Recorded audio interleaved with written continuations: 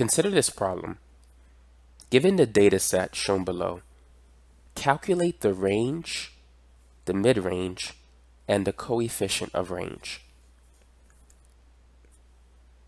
In order to figure this out, we need to identify the lowest number and the highest number in the list. The lowest number we can clearly see is going to be 5.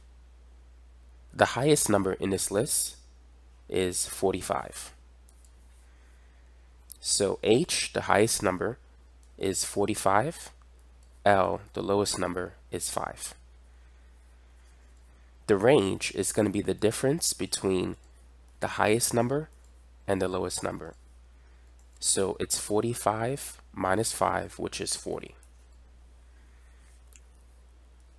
Now, to calculate the mid-range is basically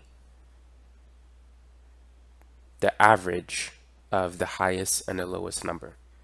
So we need to add the two numbers, get the sum, and then divide by 2. So it's going to be the average of 45 and 5. 45 plus 5 is 50. 50 divided by 2 is 25. So 25 is the mid-range, 40 is the range.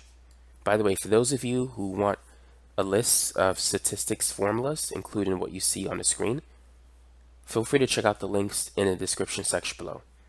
I'm going to post a formula sheet that has all of these formulas and more.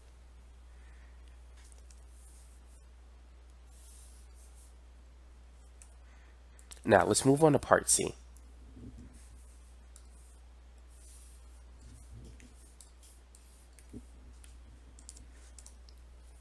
Let's calculate the coefficient of range.